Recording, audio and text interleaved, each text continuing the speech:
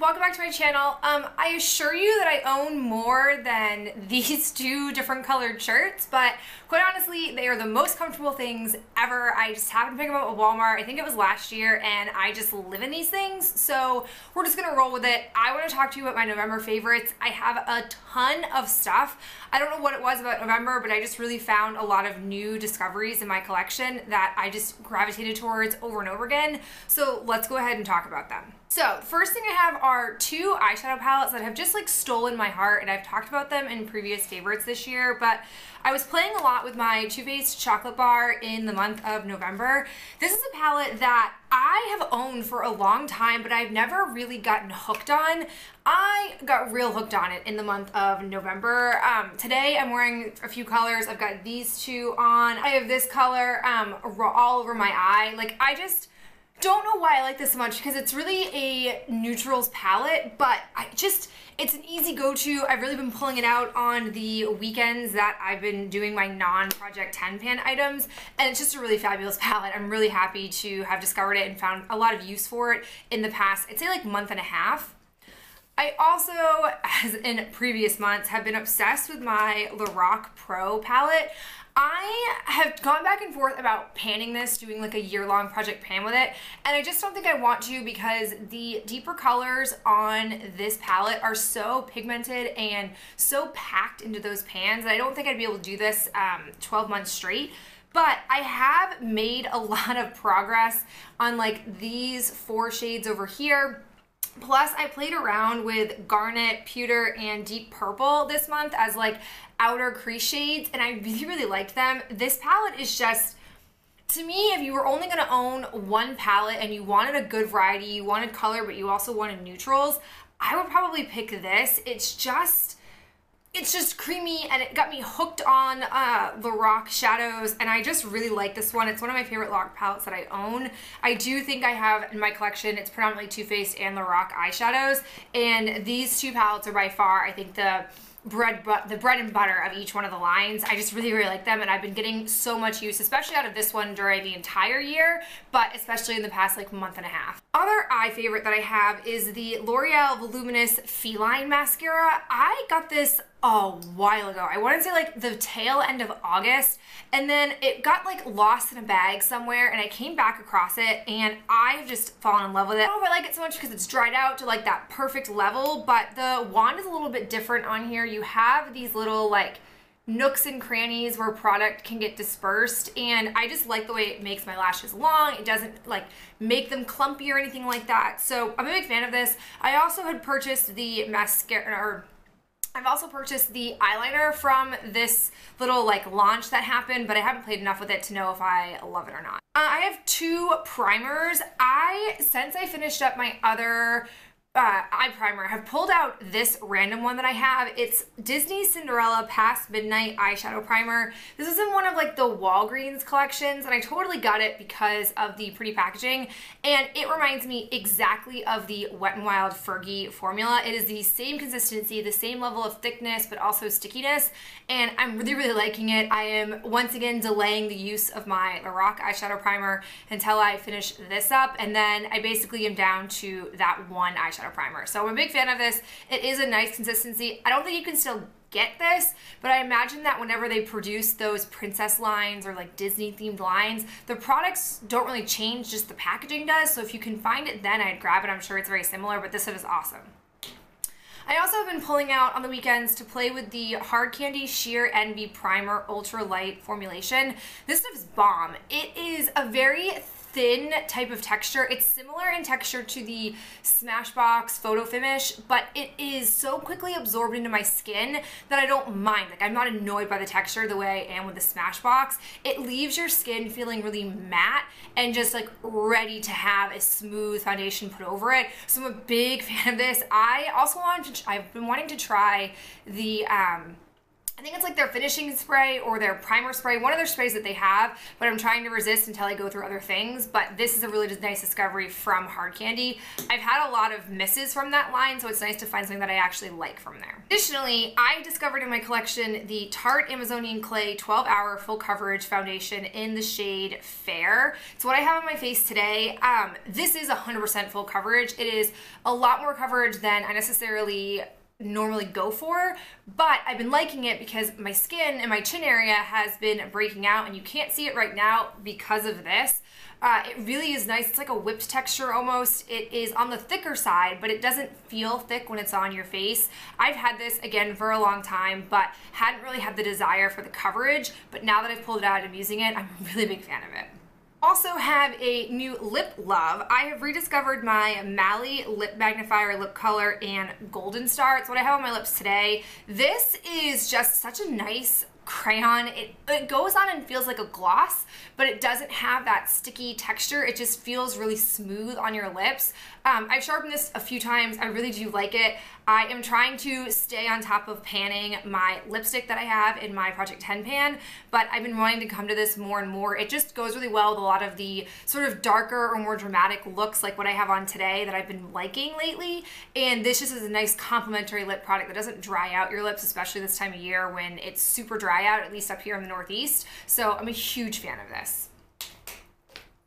And then the last like makeup-y item that I have before we move on to other things is a highlighter. I have recently pulled out my Becca Shimmering Skin Perfector in Champagne Gold. It looks like this. This was in a holiday kit, I think 3 years ago. They had a trio of these, and I just absolutely love this type of highlighter. I love like liquid. I love the applicator it comes with. It makes it super easy to apply. And this was the last color that I was drawn towards. I love the golden look on my cheeks. I think it works really well with my hair and my skin tone, and I am quickly going through this. I've just been pulling this out every single day and wanting to use it. I'm like that with highlighters. I tend to find one and then I use the heck out of it until it's either gone or I get so sick of it that I can't even look at it anymore. And I think I might end up panning this because I am so obsessed with it right now. All right, moving on to beauty tools. Like I said, a lot of favorites this month. I finally pulled out my Japonese makeup brush cleanser in the citrus scent. This is on the pricier side, much pricier than my e.l.f. Daily Brush Cleanser, but one, I like the scent of it. I do like the citrusy scent, and two, I like how it's a very fine mist, so I can literally spray it, wipe my brush off, and then it's essentially still dry. I could actually take a new like eyeshadow shade and still work with it. That's, I think, the biggest selling point for this is when I use the Daily Brush Cleanser from e.l.f., it makes them wet. I can't immediately like go apply or use it again until like the next day. This I can absolutely multitask with brushes, the same brush over and over again, and just keep spraying it with this. So I do like that part of it. Will I still buy it? I don't know. I think I actually might. It depends on if Amazon runs any kind of specials like they were when I first picked this up. So I want to say this stuff is like $11. I mean, you get almost 4.5 ounces, which compared to the e.l.f. Daily Brush Cleanser, like I think that they're pretty similar in price once I weigh out how quickly I go through each one of them. But I'm a big fan of this. If you're on the market for something like this, go ahead and try it. I also have some tools. I have four tools in fact. The first is from my recent e.l.f. haul. This is the e.l.f. Stipple brush. I absolutely love this because of the like length of the, I don't know, is this the fennel and the handle? I don't know what the right terms are for brushes, but I just really like the length of this because it's just the right amount where I can sort of really easily pack it on and then like blend it out efficiently. I also like the circumference of the stippling. It's just the right amount for applying a cheap product. I am still working through my Balm How About Them Apples lip and cheek palette, and I just think it's really easy for putting blush on, so I'm a big fan of this, and it's easily replaced my other e.l.f. stipple brushes. I also have been loving my Luxie Tapered Blending 229 brush. This came in a kit in BoxyCharm. I think there were 3 or 4 like blending brushes. This has been awesome for taking like harsh lines like this and blending them out. I just really like this brush. I've been liking Luxie brushes a lot as well. I've just been discovering them more and more as I've been getting them in my subscription services. The last brush that I've had is like one of the first brushes I ever purchased from e.l.f. It's the Professional Defining Eye Brush. It looks like this. For the longest time, this just like sat in my collection and didn't get used. And then I pulled it out one day because in my LORAC shadows, I've been kind of trying to get to the edges of where I have pan product, and this is perfect for that. But it's also perfect for packing shadow onto the lid area and not having it hit your crease. It just is really nice and precise, and I think this is like $1 brush, and it's been a game changer for me for, I'd say like the past 2 months. I just keep forgetting to talk about it in these favorites videos. I also have my Real Techniques blending eye sponge, I think is what they call it. This, hands down, has become my holy grail. I like it better than the Beauty Blender one. I like it better than the Ulta brand one. This is a lot bigger than both of those other two brands I just mentioned, but this sort of flat angle and then this flat area up top just make it so easy to blend in and push concealer into my fine lines so that way they get filled and I don't have the sinking of concealer with those like nasty fine lines that I have. So this has been awesome. I absolutely love it. I also use it to blend out my highlighter. I'll take my Becca applicator and I'll just swipe it on, and then I'll actually pat this out along my cheekbones, and it just works marvelously. It is really soft, really squishy. This is bigger because I recently just used it, so it's been saturated with water and then squeezed out with a face cloth. So big fan of this, highly recommend it. It's been, again, a game changer for my makeup game. All right, now I have 4 sort of not makeup items, but still I think a part of these regular favorites. First is the shampoo. It's the Ginger Scalp Care from The Body Shop.